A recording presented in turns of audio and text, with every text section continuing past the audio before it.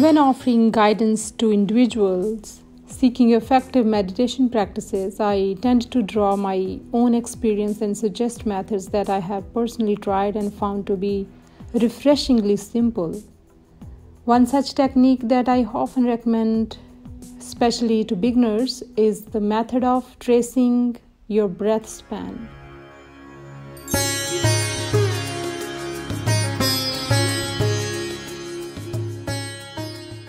This straightforward approach can be a valuable starting point for those looking to embark on their meditation journey, as it provides a foundation for mindfulness and helps establish a connection with the breath and fostering a sense of inner calm and focus. While the act of inhaling and exhaling is primarily attributed to the lungs, it's essential to recognize that the stomach area also plays a significant role in the breathing process. This involvement becomes evident when we observe the movement of the stomach. As one takes a deep breath, the stomach rises in conjunction with the filling of the lungs and starting to expand outward at the onset of inhalation. However, a notable shift occurs after inhaling about 2/3 of a breath, as the stomach gradually begins to descend again, and this synchrony of movement between the stomach and the lungs showcases the coordinated effort of the diaphragm, which contracts the expand to facilitate breathing, and the lungs themselves. Understanding this relationship can be instrumental in achieving deep diaphragmatic breathing, and also you can be perfect in your breathing, and if you have a wrong way of breathing, you can correct it easily. This happens because between your chest and stomach there is a muscular membrane, the diaphragm. When you breathe the right way, your lower lungs get filled with the air first, and then diaphragm moves down, making your tummy go up. As you keep breathing in, your upper lungs fill up and your chest pushes out, causing your tummy to go back down. This teamwork is important for good, controlled breathing, which is good for your body and mind. This is the reason why in the past people used to describe the breath as starting at the belly and ending at the nose. And it is a perfect statement to learn correct breathing. Lying down is an excellent starting point for beginners to embark on a breathing practice. The key is to avoid exerting excessive effort, as this can prove risky for the lungs, particularly if they have weakened by years of incorrect breathing.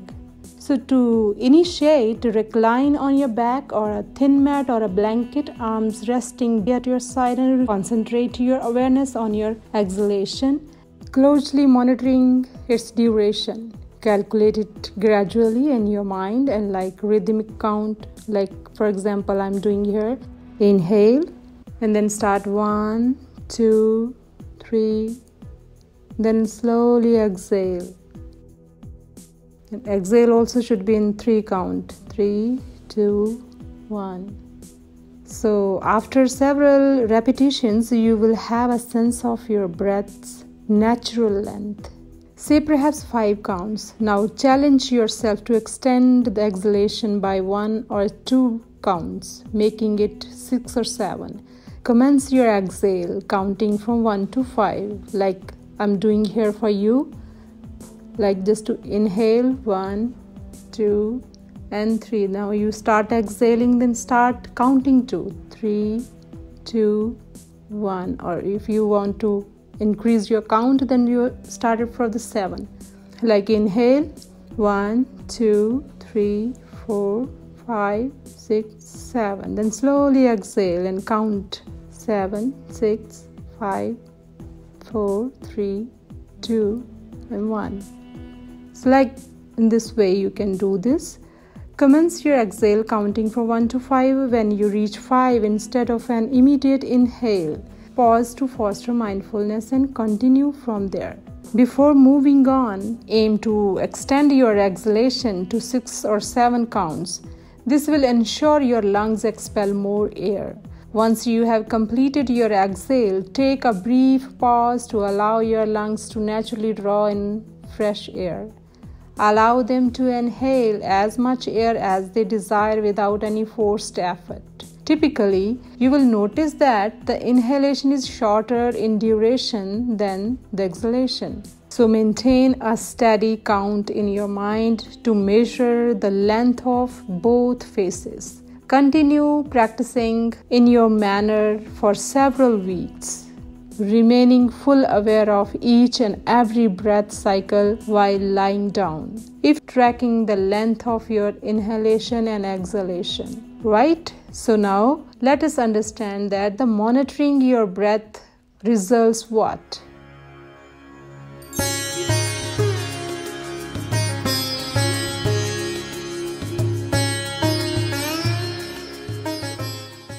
Keep monitoring your breath consistently, whether you are strolling, sitting, standing, or in particular when you are out in the open. So while walking, you can synchronize your steps with your breath cycle. Over the course of about a month or two, you will notice that the gap between duration of your exhalation and inhalation will diminish, slowly balancing out until they become of equal duration.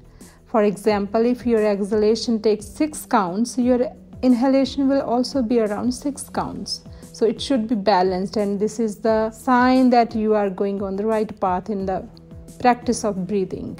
So if you experience any fatigue during your practice, it is advisable to halt your exercise immediately, even if you don't perceive tiredness. It is wise not to extend the practice of long. The moment you sense the slightest sign of weariness, so revert to your regular breathing pattern. Fatigue serves as a reliable indicator from your body, guiding you as to whether it is time to rest or continue. To maintain a rhythm in your breath, you can count the breaths or opt for a preferred rhythmic phrase. For example, if your breath cycle takes 6 counts, you might replace numbers with a phrase like "my heart is now at peace." If it is 7 counts, you could say "I walk on the new green earth," or this phrase may vary according to personal belief. You can use your own favorite statements or phrases or lines, what you prefer, and you feel happy with that statement. So choose your favorite words, phrases in a positive manner. Because when you are doing breath, you are completely mindful about that breath, and you are aware about that breath, and you are connected to the entire length of your breath. So you have to stay mindful, otherwise your breath gone lost and your consciousness also lost somewhere else. So there's no more mindfulness breathing remains, right? So I make you understand that how you have to create this span, this osmosis, breathing osmosis in your spine or your nostrils or your lungs and stomach, because this breathing osmosis is a very powerful tool or powerful step or very initial step to be a good meditation practitioner, right? Let's go forward and understand the other things, that how to do a correct breathing and how we can use the breathing as a tool to be a good meditation practitioner or good meditator. We discussed that how you have to correct breathing, but now you have to learn that how you can have a silent breathing.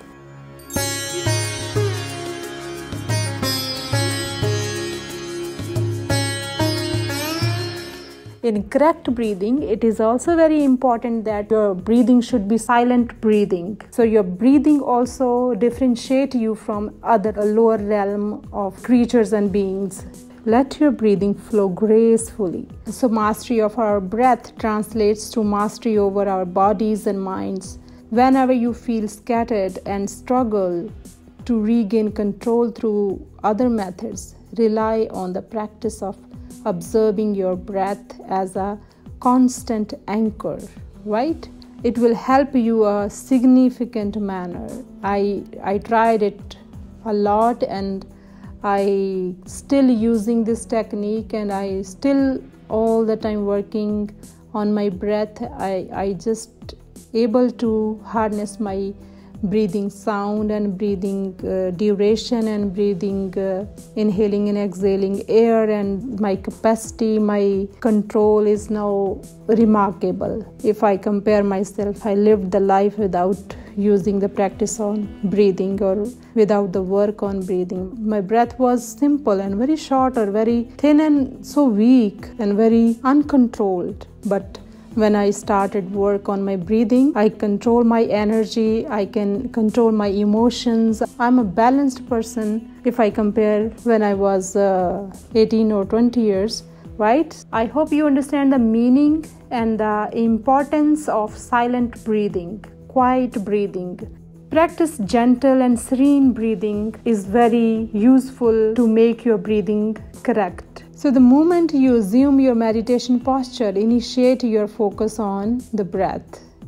Commence with normal breathing, then gradually guide your breath to a state of tranquility and marked by hushed, evenly paced and extended inhalation and exhalation. Right? Remain fully aware of every sensation and phenomenon occurring within yourself while you are working on your breath and you are observing your breath. Means when you are having correct breathing or long breathing and silent breathing, there are so many locomotions happening in your body, so many sensations, so many vibrations, tingling vibrations occurring in your body. So you have to observe them, because without observation, your task or your efforts are in vain, because you gain nothing, you understand nothing. To understand yourself, to realize yourself, to analyze your whole body or mind or eternal being, you have to observe sensations happening in you while you are doing breath work, right? So inhale a lengthened breath. Means as long as you can. Otherwise, I told you 1 to 7 maximum. If you are a beginner, you start for 1 to 3 and then 1 to 4 or 5 or then 6, 7. So lengthen it as your body, lungs or your stamina allows it. When your inhalation and exhalation is lengthened and increase its duration, right? So inhale a lengthened breath, and in that moment acknowledge I am taking in a prolonged breath, and when exhaling, understand I am expelling a lengthy breath. For shorter breath, be aware as you are breathing, and I am drawing in a short breath. And when exhaling, recognize also I am releasing a short breath. As you engage with the entirely of your breath, affirm your intentions to breathe in and out totally. In this manner, you cultivate self-awareness. Repeat this process, emphasizing the fullness of the breath body, both when breathing in and when breathing out. Also declare your intent to calm the breath body's activity as you inhale and exhale. It is very important to give a signal or a message to your mind that you are working on your breath and you have to calm your body and you have to grab nice breath body. Breath body means the entire length of your breath body, how long, how prolonged your breath is. This is how you refine your mindfulness and practice. In approximately 10 to 20 minutes, your thoughts will have settled into stillness, resembling a tranquil pond where not even the slightest ripple disrupts the surface. So now let us understand one more thing. Is telling your breaths, means counting or tracing your breath.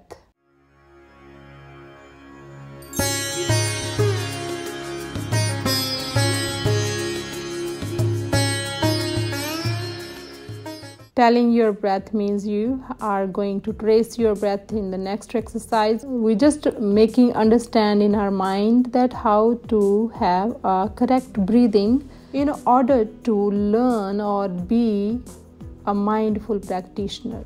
So whenever you feel that you are going to attend a meditation session or you are going to do meditation at home, whether you are using any music or using any yoga or any aromatherapy you are using to meditate, your breath should be there. Without breath work or without observing your breath, there is no meditation exists.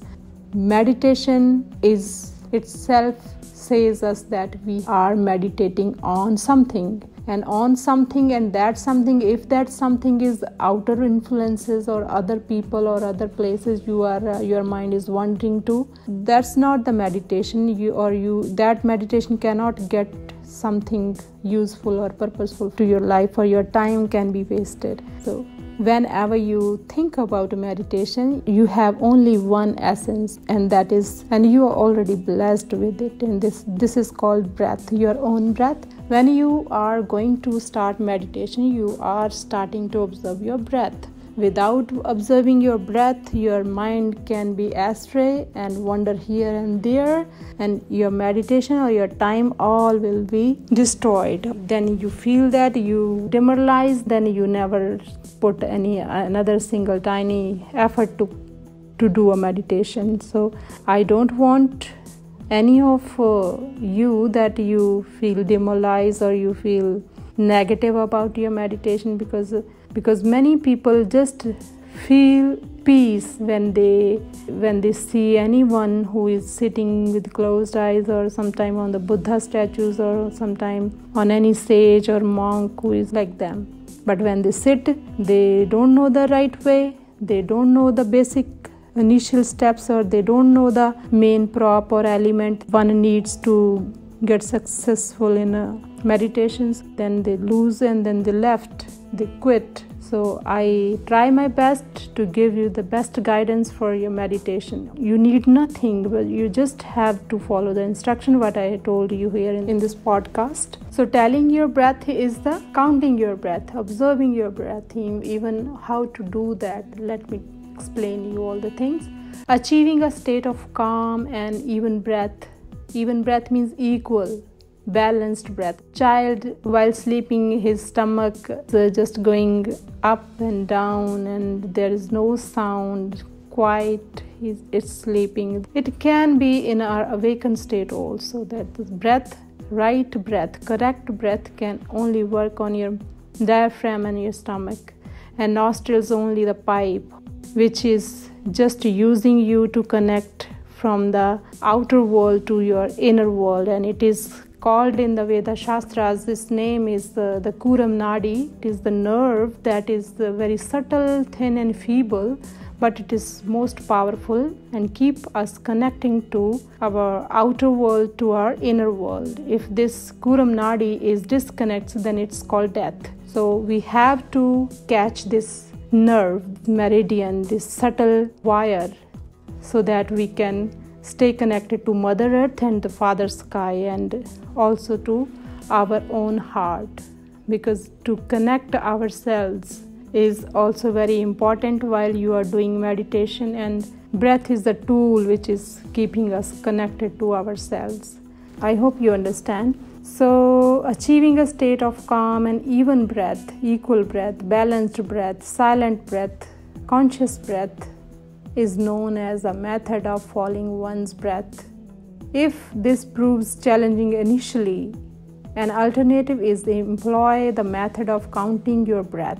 Inhale silently and count 1, and you exhale, count 1 again. Like this, I just inhale when I count 1, but I still can hold my breath. But now I want to exhale, then I start exhale and count side by side 1. In this way, you have to do this. The counting serves as a thread linking your mindfulness to your breath. It is the initial step in the journey towards maintaining continuous awareness of your breath. However, without mindfulness, you may lose count quickly. When the count slips away, simply return to 1 and persist until you can maintain the count correctly. Right? Once you can genuinely focus your attention you have reached the stage where you can consider leaving behind the counting method, directing your concentration solely towards the breath itself, right?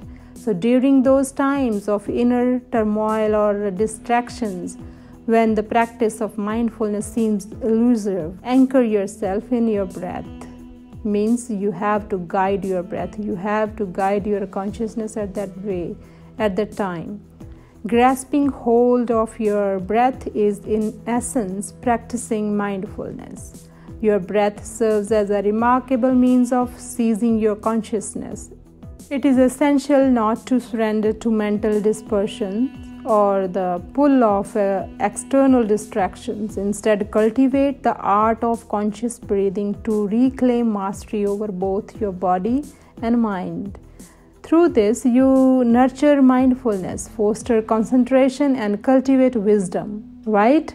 So each action is a sacred ceremony. Let's now understand this statement.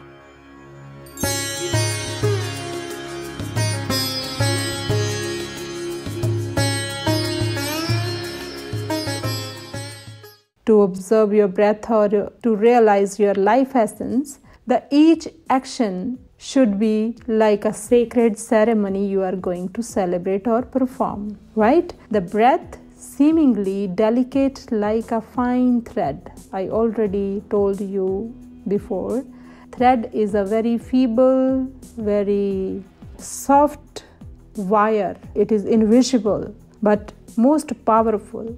It is the cause we are connected to our outer world, to our inner world. We inhale, we are taking the element inside our body. And when we are exhaling, we are giving the element outer world. And in my language, this is called the divine osmosis, which is moving on, which is going on, and which is self-driven, which is self-operating. So we are the blessed beings who have breathing system, we have breathing osmosis, we have this exchange, right? We have to understand the meaning of exchange, meaning of osmosis, meaning of rotation, meaning of circular. So where we were, the breath seemingly delicate like a fine thread possesses incredible potential when harnessed effectively. Means right now, if person is not in the correct breathing, they are not aware about their breathing power, they are not aware about breath, they just having a short breath, which is alterated by the outer influence or our lifestyles or our sitting postures or our habits or our misconceptions or perceptions or our old rituals and so on.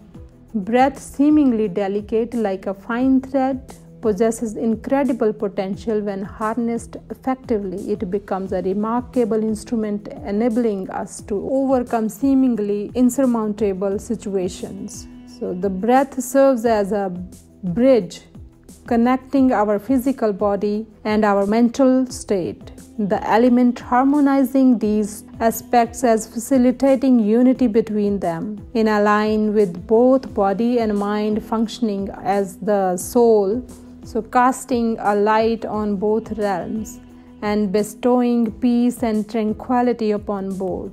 Numerous individuals and literature extol the profound advantages stemming from proper breathing techniques. They assert that someone well versed in the art of breathing holds the key to boundless vitality. Through breath, the lungs expand, the blood gains strength, and every organ in the body undergoes revitalization. It is often claimed that correct breathing takes precedence over the significance of nourishment, and indeed, these assertions bear truth. These benefits are only the byproducts of the realization of mindfulness. Real mindful meditation is yet to understand, right? So let us go forward and understand about the meditation.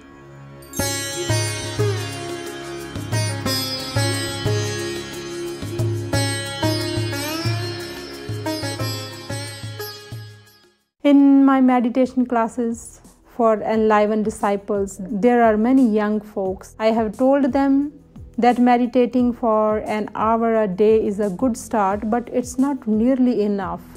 You should meditate while you walk, even stand, lie down, sit, work, wash your hands, do the dishes or sweep the floor, drinking tea or coffee, talk to friends, or whatever you are doing. For instance, when you wash the dishes, don't hurry through it to get to the tea or other task. If you are washing the dishes and just you are washing the dishes, your mind should be to washing the dishes. Give washing the dishes your full attention, and the same goes for when you do other tasks. Focus entirely on that. When you are using the toilet, be present in the moment. Everything, carrying water, doing shopping, doing driving, and so on. There are numerous chores you used to do. So it can be a form of meditation, right? Be mindful 24 hours a day, not just during your formal meditation time. You just thinking about that. I might be say that 24 hours. How one can even meditate for 24 hours? Like the way I am telling you, that you have to be aware about what you are doing, what you are thinking, what you are in. How one can even meditate while sleeping. While sleeping, you are meditating very, very deep. How it can be possible? When you are going to bed, you have to think about your breath. You are focusing on your breath. You're focusing on your forehead. You are focusing on your nose, lips, and inside your breath. You feel that your breath is touching your navel. Following the techniques as I described before, then you become the master of your breath. And while sleeping, when you are focusing on breath, your complete attention on yourself, in yourself. Even in that time, if your total attention on your breath and you sleep down, what happened at that time? Your whole attention is just working inside yourself, and that force, the mind power you did focused on your breath or your navel or your inside your body, can heal your whole body and can amend your all cellular system, your all nervous system, your all blood circulation, your all the functions of your organs. And when you wake up in the morning, you just find yourself so refreshed, because you have done, or your mind power has done a work inside your body. Otherwise, people just falling on their bed and they just sleep down while using other things or watching phones, and they slept, and what they found after, they feel there was a nightmares, there are dreams, there are something running in mind. That was not a good sleep. You means you lost your mind, you lost your energy, you lost your power, because you were not concentrating on yourself while you're sleeping. So this is the right way how to do meditation while doing your every action in your life. If you are talking to a friend, never lose your consciousness from yourself and the person who you are talking with, right? So everything is possible. If you try, you will be master of this, and your presence become most powerful and magnificent and full of energy and full of mindfulness.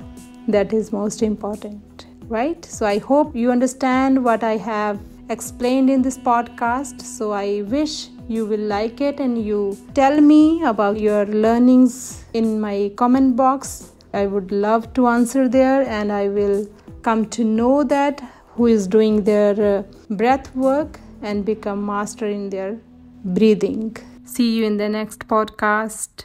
Have a nice day.